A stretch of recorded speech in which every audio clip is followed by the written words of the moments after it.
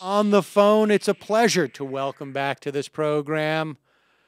Well, maybe the first guest ever. I think he may have been the very first guest before even I started in radio. He was the first guest. Like literally, he was in our practice session from the Uber blog, DailyKos. Markos Moulitsas, welcome to the program, Markos. Always a pleasure, Sam. Always a pleasure. And it's been, what, 8 years? It has been 8+ years now. 8 years, 7 months.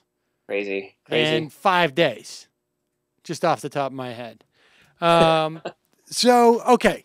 So give us a sense of, let's start with basically what I want to do is I want to start with what your sense is, what we should be looking for in the presidential election, what's going to happen, who's going to win by how much, as I race to trade sports to cash in on this, and then we'll look at some of the state races, and then we'll talk about how much we anticipate the right wing freaking out tomorrow, or I should say Wednesday.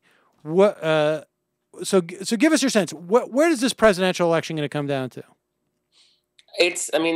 To me, as far as I was concerned, this race has been over in August, and that's when Obama had massive leads in all the key states that mattered. And I actually had factored in the possibility of a disaster happening that would knock Obama down, and it did. It was that first debate. But fact is that Obama never has trailed in this race, and nothing in the last couple of days has indicated that there's any sort of momentum. In fact, any momentum Romney had after that first debate has really been gone for the last 2 weeks, no matter what they've said. And it's one of the things that Republicans used to say they took for granted was that that undecided voters would break for Mitt Romney. Actually, we're seeing the opposite. We're seeing undecided voters now break for Obama. And even in the most recent polling among undecided voters, they like Obama more. So Obama has more upside with those voters. So it's going to be – I don't particularly think there's going to be a lot of suspense in the presidential election. I think early in the night, if Virginia gets called for Obama within the first couple hours, I think that's it. I think Ohio will really clinch it, though. I'm not seeing a lot of drama in Ohio right now. So, okay, so we're looking at the from an electoral standpoint, it's Virginia and Ohio, and does President Obama need New Hampshire? I mean, tell us what your map looks like. So if people wanted to are following this thing tomorrow, I mean, I imagine you do too, but I attract just a tremendous amount of anxiety of people come. I mean, I can show you some of the emails I get. People just going like, "You're insane! There's no way that Obama's going to win tomorrow," and I want him to, on and on. To alleviate their anxiety, so they should be watching for Virginia.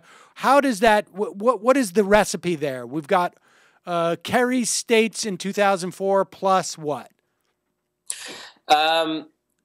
Basically, I mean, New Hampshire actually is kind of an odd little duck. I mean, for New Hampshire to be relevant, there has to be a lot of crazy states falling this way and that. Ain't going to happen. So New Hampshire, it's actually not going to really decide this election. So wherever New Hampshire goes, I wouldn't sweat it. I think it's going to go Obama, but not very relevant state. The first batch of states that are going to come in poll closing wise are going to be Virginia, North Carolina, Florida. All three of them are likely to be too close to call, so they're going to sit. I see Florida right now. Obama is just a smidgen ahead in the poll composites. Now, when I talk about polling, I talk about the composites. I don't choose and pick which poll I like. I take them all. I average them out. Right now, Florida's basically tied. Now, given the voting shenanigans in South Florida where voters were turned away from early voting over the weekend, that could be enough to turn that election against us. So I would have been fairly optimistic, except that our people aren't being allowed to vote. But Florida again. If Florida gets called for Obama again, it's over. There's no way Romney can win without Florida. If Virginia gets called for Obama, again, there's no way Romney can win without Virginia. But let's say, worst case scenario, Virginia, North Carolina, Florida go for Romney. Then you have a little handy-dandy little calculator here, electoral math. You have Romney at 248 electoral votes. He still needs... Even Ohio gets into 266. Again, Ohio is not going to go Romney. I mean, the polling's showing anywhere between a 3 and 5 point lead right now for Obama. And again, it's one of those states where the numbers are trending Obama's direction, not the other way around. So I'm not seeing much drama. They're not going to call it. I don't think the networks are going to call it early just because it's not going to look good. You're going to want to wait a while. But after that, though, you're looking at Michigan. Pennsylvania supposedly is competitive. It's not competitive. That'll get called early. Wisconsin, Iowa, Colorado, and Nevada, the final batch of states. Nevada, Iowa, Wisconsin are looking solidly in Obama's hands. So let's say worst case scenario, Ohio falls to Romney. He's at 266. He needs to pick up one of those other states. The most likely would be Colorado, because that's the one that sort of looks pretty tied down. Again, undecided seem to be breaking Obama's direction, but that's going to be a close state. Republicans have done very well in the early voting, so I would say that that's one of the more likely states to turn red this cycle. But again, Romney would have to really, really run the map. And if we're looking at the polling right now and looking at sort of early voting and whatnot, Obama's going to win Virginia. Florida is a 50-50. North Carolina probably will go Romney, although we've been absolutely killing it in the early voting. And beyond that, Wisconsin looks solidly, safely Obama. Iowa looks safely Obama. Nevada looks safely Obama. So it's a map that isn't going to be as gaudy as it was in 2008, but still Obama's team, they knew the states they needed to win. They've invested in them. They made sure they were locked down even after that first debate when his national numbers fell. Obama held steady in the battlegrounds, and now we're heading into Election Day with a great deal of momentum, real momentum, not fake momentum, but momentum you can actually see in the data at Obama's back. All right, so there you have it, folks.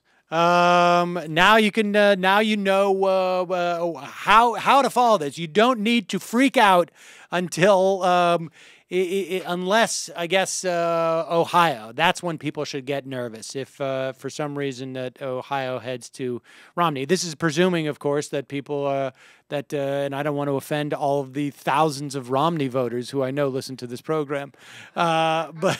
Now, so give us a sense of the Senate. This is, 2 years ago, everybody was talking about, and I certainly was one of those people saying, there's every reason to believe the Democrats are going to lose the Senate. They had 3 times as many candidates up for re-election. Seats, I should say, Democratic-held seats that were going to be contested, as opposed to Republicans, and it doesn't look like it's going to shake out that way.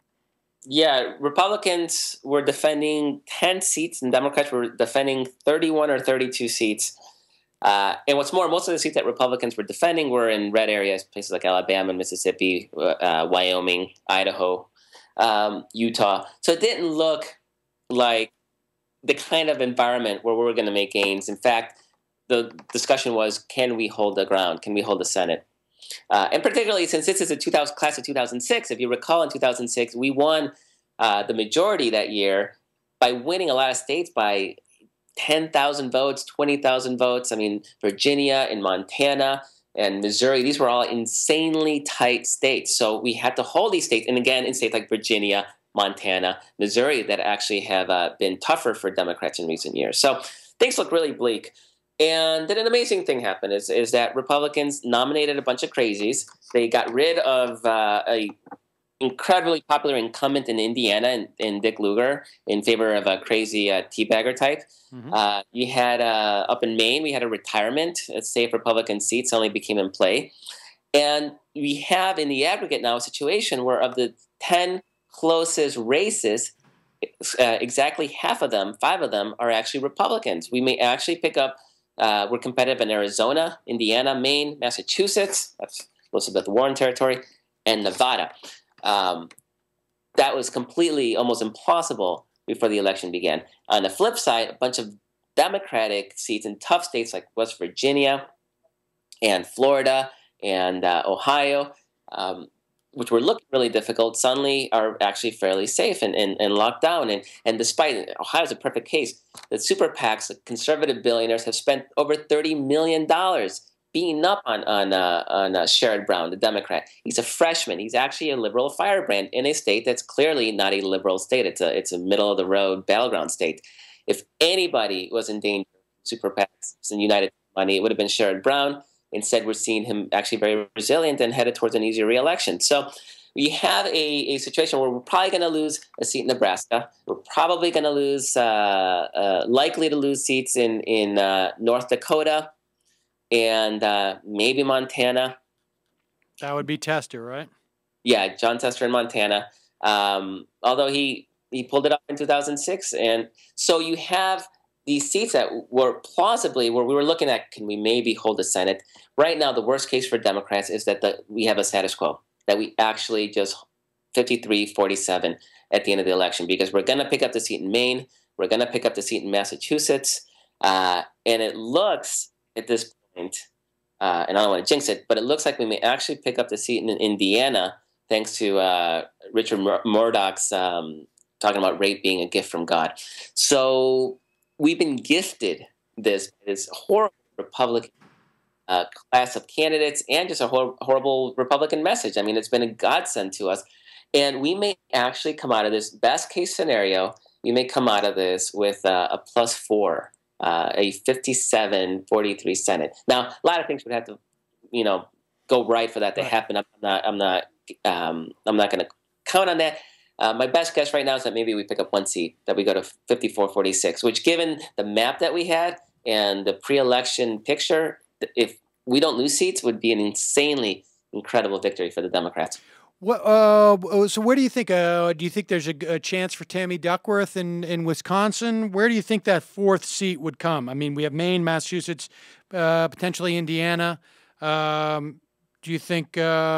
It's Tammy Baldwin in Wisconsin, right, and she's looking pretty good. But we already held that seat, so that's not a pickup. That was one of those difficult holds, and fingers crossed. But it's right. Things are looking really good. Cole, right? So where do you think we'll pick that up, that fourth seat?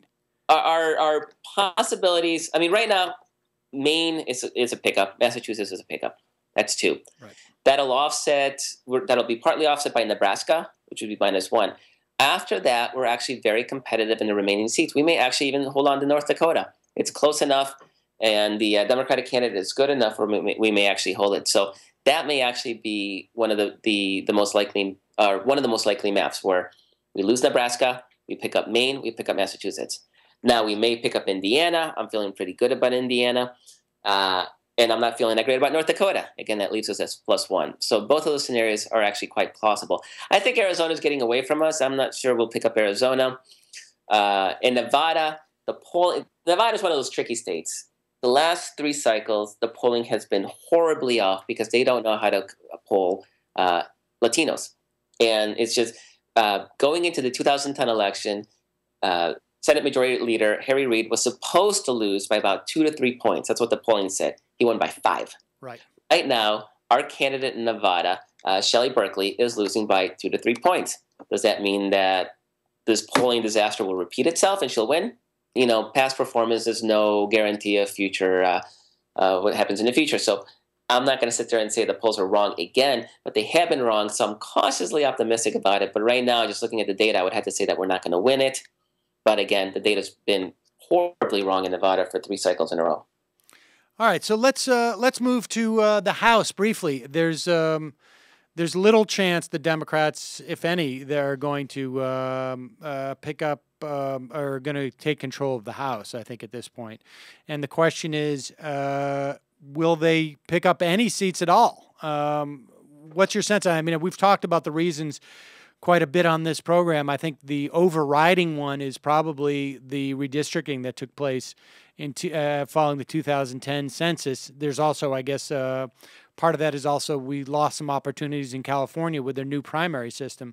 But give me a sense if you think there were other reasons, if the DCCC did a decent job, and what you think the outlook looks like. Yeah, it's been one of those weird. The House has been very strange because we've seen, obviously, in the Senate, we've seen the numbers moving in a Democratic direction. Obviously, Obama did very well over the summer. He had his hiccup after the first debate, but he's rebounded. He's headed to what looks like a comfortable re-election victory. The House, though, when you look at the House generic polling, where you ask people you're polling, are you going to vote for the Democrat or the Republican? And it's been pretty much deadlocked to a very slight Democratic advantage the entire cycle. To pick up the House, we would have had to have about a 5 to 10 point lead in that generic polling. We haven't had that. And I'm not quite sure I understand why or quite grasp in what the dynamics are there. But part of it is redistricting, obviously. They shored up their most vulnerable incumbents. Part of it is actually, I think, Citizen United money, Super PAC money. Doesn't have a lot of effect at the presidential level. We haven't seen it have a lot of effect at the Senate level. I actually do think it's having an effect down ballot where people aren't as well known. And obviously, congressmen aren't and women aren't very well known. They're sort of down ballot. I think money has a factor in it. Right now, I would say maybe about a 10 to 12 seat pick is what we're seeing. So we're going to make gains. I have no doubt about that. The issue is, are we going to get to 25? We're not going to get to 25. Right. And what about Michelle Bachmann? Do you have a sense of whether she is going to exit stage, I guess, right? Stage Crazyville? Stage way out there. It's a conservative district. It's a Republican district. The fact that that race is even competitive just shows how terrible of a candidate she has become, how out of touch she has with her district. I mean, they're clearly sick of her. Enough to overcome the Republican tilt of that district. Tough to say, but I got to say, there's a ton of money pouring into that district from both sides. I mean, they all see it as Republicans definitely feel the heat. I would give the edge to Bachmann just based on the demographics of her district. But the fact that this thing is even competitive makes me doubt my prediction that it could very well she could be knocked out. I'd love to see her knocked out. Steve King in Iowa, Alan West in Florida, and Joe Walsh in Illinois. And Joe Walsh is a goner. Alan West, that race looks 50-50, man. That's tough. And I haven't seen any numbers out of that Iowa race with Christine Vilsack, and Kings. So I'm not sure what's going on there. But given that the numbers in Iowa in general are trending towards Obama's direction, that actually, and I'm hopeful there. But if we were able to knock out 3 of those 4, that would be a successful night for me. Do you think? I mean, when I think of what surprises me about Congress, even knowing the sort of the structural difficulties that Democrats faced in this election, you know, the redistricting, and also I think you're absolutely right about the Citizens United money. I think it makes a much bigger impact in these races. You know, you can come in with $1 million, you can buy all sorts of ad time in a lot of these districts. You can really just inundate people with it. But do you think that it seems to me that part of the problem was that Paul Ryan was not nationalized enough. Like some of like Medicare and Social Security, which seemed to me to be the most sort of bread and butter, most easily digestible issues for people running for Congress, were not exploited. Paul Ryan was just simply not exploited enough, and perhaps by President Obama, for it to filter down to congressional races. Yeah, no, clearly that didn't happen. And the fact that Democrats have an advantage on Medicare, but it's not a major advantage, is part of the problem. I mean, they should have been able to ride it. Now, the reality, though, and this is frustrating as a liberal, is that one of the Democratic super PACs, Priorities, did a focus group, and they basically told the attendees what the Ryan plan was. Right. And then they said Mitt Romney, he supports all of this. And the focus group recipients thought it was so ludicrous that they refused to believe it. They treated it as it's just political nonsense lies, because it was so crazy to them that they just did not believe it was true. And I suspect this is what's happening in all these districts where Democrats want to eliminate Medicare. And people think that's just such a crazy thing that nobody would actually want to get rid of Medicare, that they refuse to believe it. And then the Republicans have done a decent job of muddying the waters with the 8,000 times where they claim Democrats cut Medicare by $700 billion, blah, blah, blah, right? So they muddied the water, and Democrats sort of seem to back off. And I don't know if they saw in their polling or their focus groups that people just weren't buying it.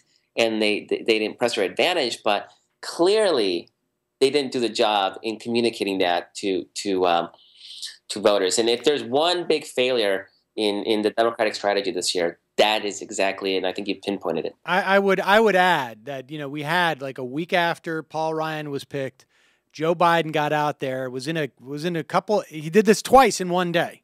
He was in a couple of cafes. I think it was in Ohio. I'm not sure. Maybe it was Pennsylvania. And he basically said, I guarantee you our administration will not make any cuts whatsoever to Social Security. I flat out guarantee you, he said. And since that day, those words have not been repeated. We've heard we will not privatize it. We've heard we have no difference between it. I think that was a massive failure. And it's also a scary failure going forward, because I think the only reason why you don't exploit that in the campaign is if you have a weird integrity to the idea that you need to create some space to actually go ahead and make some, tweaks to, cut 5 or 10, 15, 20% of an old person's pension down the road.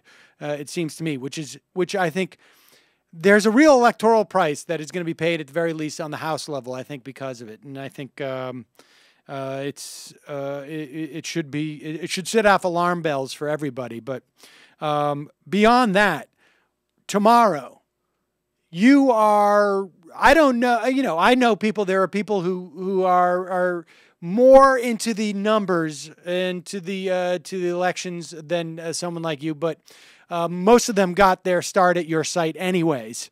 So who will you be following tomorrow? Of course, we've got a live blogs at DailyKos, but what Twitter feeds, what sites will you be following tomorrow? In other words, pro tips time. Greg Rowe, Daniel.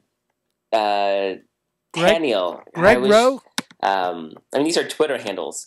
Joe Ralston in Nevada. There's a couple of local journalists in some of these key states that can actually really give some context to the numbers.